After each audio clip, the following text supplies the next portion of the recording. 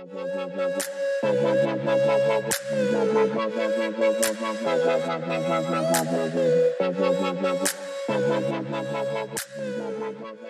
we have our double single leg kettlebell or dumbbell RDL.